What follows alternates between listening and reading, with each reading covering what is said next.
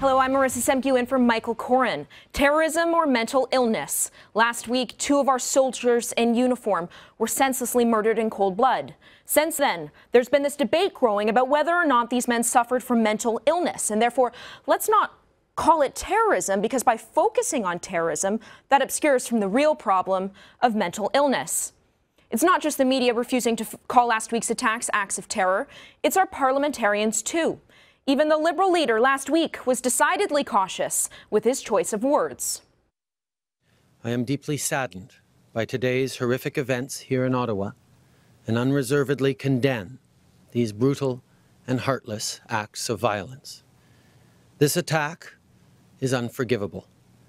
Should any other perpetrators or co-conspirators exist, they must be caught and be punished to the full force of our laws. Now, while there was still not much information known then, it was known that Martin Cirillo and Michael Sahaf-Bibeau were both recent converts to Islam. Moreover, that they had intentions of traveling overseas. Now, as the hours progressed, we learned more about these 2 men. Specifically, Sahaf-Bibeau, the man who shot and killed Corporal Nathan Cirillo at the National War Memorial, attended a mosque in Burnaby, BC. He, according to a spokesperson for the mosque, was kicked out after he'd objected to its policy of allowing non-Muslims to attend. Listen. We acknowledge the fact that the perpetrator of the attacks on Wednesday did attend this mosque. He had some objection to the frequent visits by non-Muslims. The mosque administration sat him down and explained to him that this is how they will run the mosque. They will keep their doors open to all Muslims and non-Muslims who wish to visit. It was also discovered that Sahaf-Bibeau knew and attended the Burnaby Mosque with Hasibullah Yousafzai, you may remember, a Canadian currently at large facing charges for going to fight in Syria. So it's not as if there wasn't ample evidence showing that these attacks were terrorism. We learned that these 2 men were converts. They had desires to travel overseas. They'd engaged in radical conversations with other terrorists. And yet, when asked again on Friday whether or not these attacks constituted terrorism, Trudeau said this. I'm waiting for the appropriate authorities to refer them as terrorists. Sure, but I mean, both these guys were traveling to Syria. Both of them were recent converts to Islam. In conversations they had with acquaintances, they were Islamist in nature.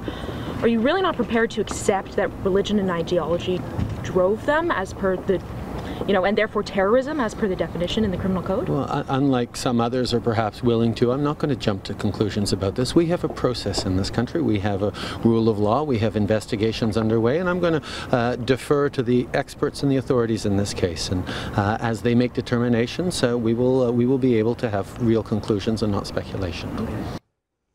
So he's not willing to jump to conclusions and is waiting for the authorities to call it terrorism. Well, yesterday night, the RCMP provided an update on the attack in Ottawa and for the first time formally referred to the incident as a, quote, terrorist attack. The statement issued by RCMP Commissioner Bob Paulson went on to read, the RCMP has identified persuasive evidence that Sahaf-Bibeau's attack was driven by ideological and political motives. Moreover, that he'd obtained a video recording prepared by Sahaf-Bibeau in which he reportedly praises Allah. Now, here's Canada's criminal code definition of terrorism. It reads, terrorism is an act committed in whole or in part for a political, religious, or ideological purpose, objective, or cause with the intention of intimidating the public. Does that sound applicable at all? To suggest this isn't terrorism is absurd and also emblematic of a larger societal problem, of a refusal to come to grips with the real threat we face.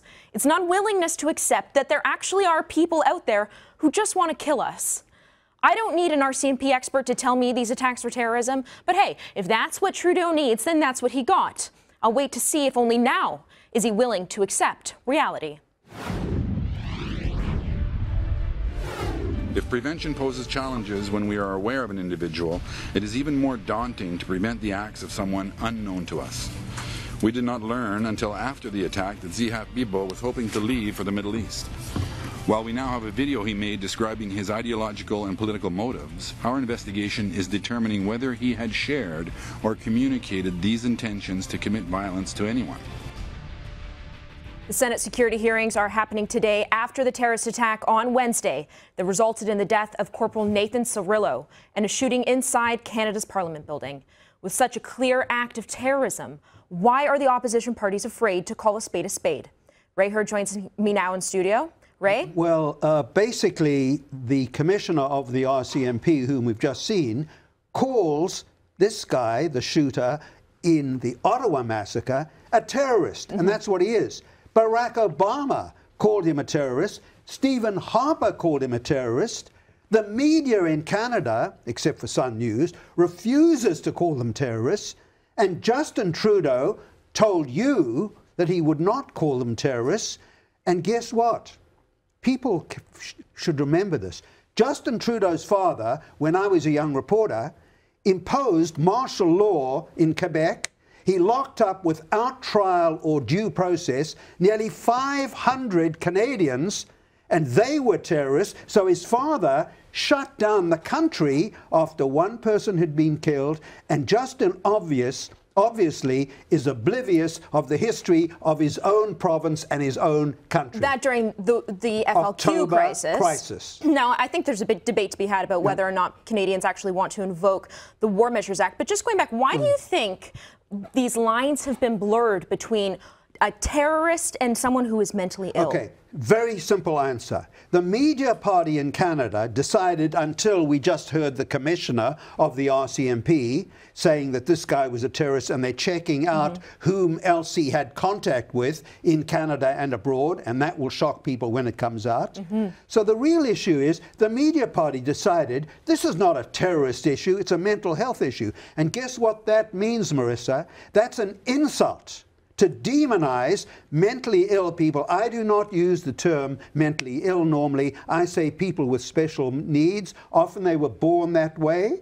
I empathize with them, and I love some of them. So I think that the media has been irresponsible, except for Sun, in saying this was a mental health problem. This shooter who did the Ottawa massacre was earning good money in the oil patch. He had jobs. Yes, he was a drug addict, but basically he is a terrorist, and we have to regard him as that. You also raised a very important point, which is a sad point. You said martial law. If this continues the way it's going on in Canada right now, and the Mounties are unable to track down some of these domestic enemies within, because that's what the terrorists are, we may have to impose martial law in Canada. You really think so? The same way we may have to do that, the same way Pierre Trudeau imposed it after only one people was murdered. Trudeau acted, and when the CBC asked him about it, he said, "You haven't seen anything yet." Well, before we go there, before we get to the point where we're imposing martial law, some have speculated about whether or not the RCMP should be broken up. You know, to be sort of the equivalent of an FBI in Canada. Your take? That is very important. The RCMP now is acting as a community police force in mainly Western Canadian provinces. It cannot do that job and at the same time do the best possible job in tracking down, monitoring terrorists. We are at war right now. Even though Justin Trudeau doesn't think that, we are at war with ISIS, not only in Iraq and Syria, we are at war with them here in Ottawa, Canada, in Saint-Jean, Quebec, last week. 2 episodes in 3 days. So no one can deny the reality. It is a war. Very quickly, I want to get this in. There's a Canadian journalist that's now come out. I mean, the last 30 seconds I have left. A Canadian journalist that's come out and blamed Harper for this. And her name is Nelofer Pazira, P-A-Z-I-R-A. And guess what? She has an honorary degree from Carleton University. I call it Cartoon University. She has been acclaimed as a movie maker, and these are a few of the things she told the London Independent, a very reputable newspaper. She said Harper was responsible for the terrorism because he pushed Canada into the US-led war in the Middle East. Then she says she predicts that Muslim Canadians may drop their allegiance to Canada because Harper was supporting this war. And guess what she also did?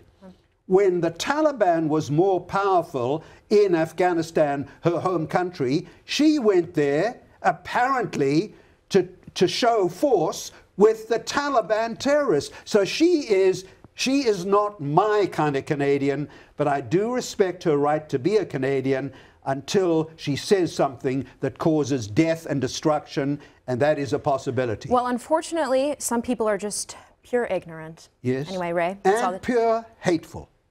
That's all the time we have. Thank you for joining me. Thank you.